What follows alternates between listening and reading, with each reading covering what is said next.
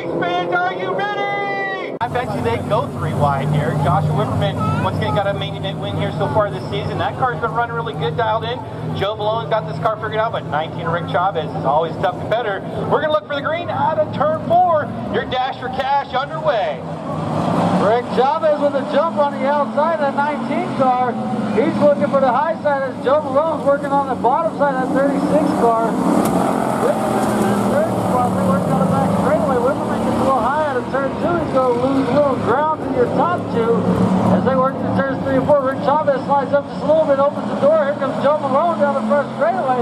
One of them 2 cars doesn't sound like it's running on all cylinders. I can't tell what's going on. Joe Malone trying to get a nose down in there. 55 Josh Wipperman now to the inside of the 36 of Joe Malone, but the 19 still out in front of Rick Chavez as their battle for second now between the 55 Josh Wipperman and the 36 of Joe Malone, with a 19 Chavez out in front of them. 55 Josh Wipperman still running 36 Joe Malone up out of turn 2. He's in that second spot. They're all over the back bumper of Rick Chavez. I think that's Rick Chavez's car sounding like it's popping just a little bit as the white flag comes out. Last lap, Wipperman looking to the inside.